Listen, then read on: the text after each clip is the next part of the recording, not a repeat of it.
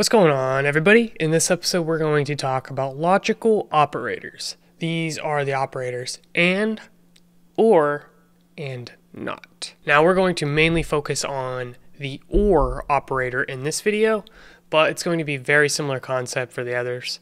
So let's understand the concept in this one, apply it to our example, and the others will be a piece of cake. But first, thank you to Embarcadero C++ Builder, the sponsor for this series. Check them out if you want to support this channel, or if you want to follow along with this series exactly, then you can get that IDE. I will drop a link down below for the free community edition. So what we have now is you choose a difficulty, easy, medium, or hard, and these all have different cases.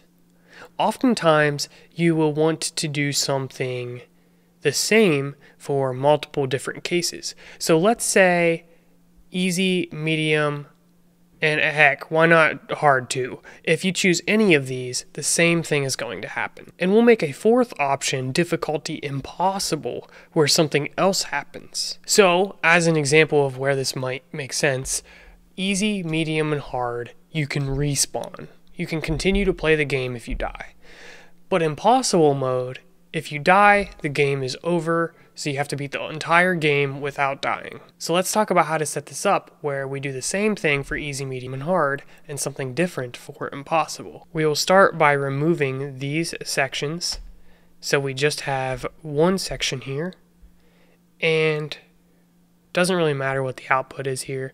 We just want to say if the difficulty is easy, or if the difficulty is medium, or if the difficulty is hard, then do whatever this is. And we'll just say something like respawning enabled. So to do this, we will use the two pipes. And this is the character right above the enter or return key. And it stands for or. And then you will make another comparison. So difficulty is equal to medium, or difficulty is equal to hard. So now all three of these are going to say respawning enabled. Let's just test this out. Do you want to play a game? Yes. Let's play a game then. What difficulty? Medium. Respawning enabled. If we try it again and type something else, let's say we go with impossible. That's not one of the options, so that is not displayed. If we wanted to do something special for impossible, we can make an else if. And in this scenario, just compare again to check for that value. So if difficulty is impossible, then we can just say something really encouraging like LOL, good luck. Now, both the easy, medium, and hard section should work, as well as impossible. So we can type out impossible, and we get LOL, good luck. So for the or operator to work, let's just kind of break this down. It'll compare and see if this is true. Is difficulty equal to easy? If it's not, it'll check the next one. And it'll keep doing that until it hits a true value. So let's say difficulty is not easy, so that's false. It'll try this one. Difficulty is medium. It will stop the evaluation there, or short circuit it, and jump right into this section. In order for this section to be hit, any of these can be true. Or all of these can be true. 2 out of 3 can be true. It doesn't matter. In this scenario, it's impossible for multiple of these to be true because difficulty can only be one of those values, but we could put any kind of comparisons in here. It doesn't always have to be using the difficulty variable. So one or more of these expressions have to evaluate to true. The final value will be true or false. That's how the or operator works. Now there's also an and operator. So for example, you could have difficulty is impossible, and let's just make up an example here, and you beat the game before, and that you could say is equal to true, like so. Or if it's a Boolean, which we're going to talk about that in more detail in the next video, you could just leave it like so.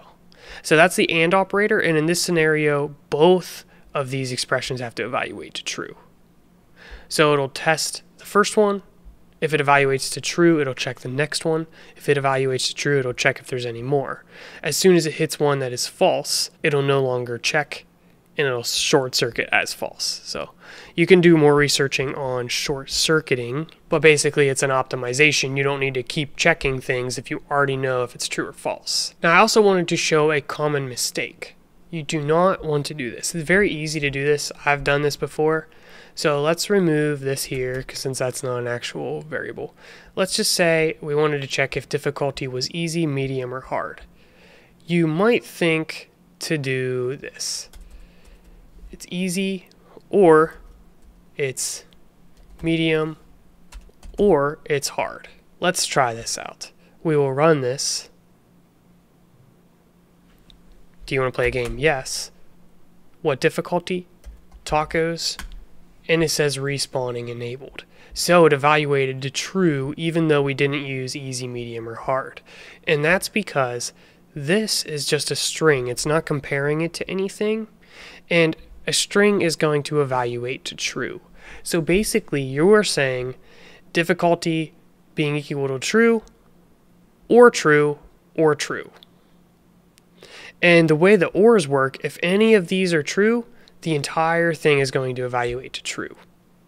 So you're basically saying, hey, we always want this to evaluate to true because we put something that always evaluates to true in here.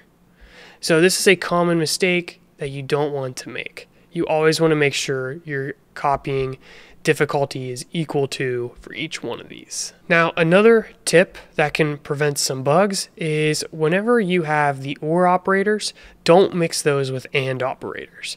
It's too confusing to figure out what logic is going on, so just do those in separate sections. So let's go ahead and restore this to what we had before, where we check for all these different values, and we will leave it like this. In the next video, I want to talk a little bit more about Booleans. This is the concept of true and false, but I got a little bit more detail than just, hey, it's true and false. So definitely check out the next video where we can get a little bit more comfortable with true and false. Bye.